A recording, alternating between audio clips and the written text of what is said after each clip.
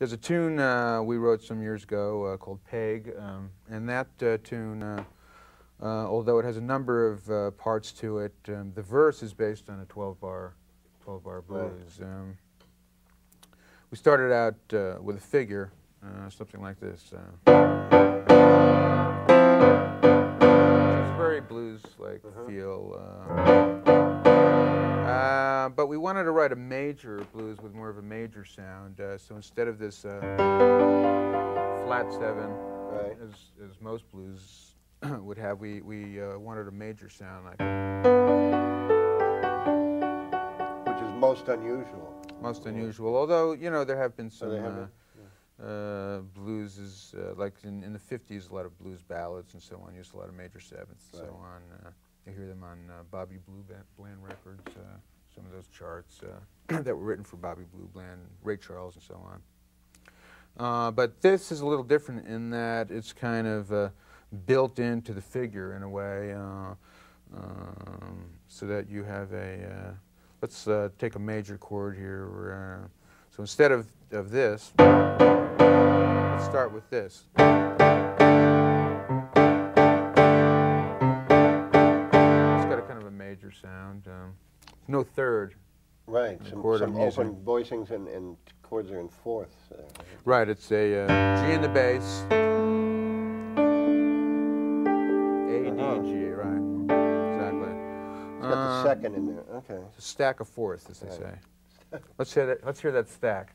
And so, well, that's fine, but it's a little boring. So instead of, what we'll do is use a, what's sometimes called the plagal cadence or church cadence, which goes from 4 to 1, rather than a dominant to 1, 5 to 1, which is your normal cadence. We'll use the 4 to 1 plagal cadence.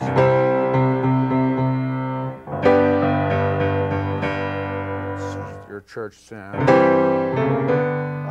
Gospel, it's your amen. But we'll add our major notes to that. We'll add some chords that give it that major sound. In the C chord, we'll put a B natural in there, which gives you a C major 7. And then we'll use that other stack of fourths for the G. And we end up with this.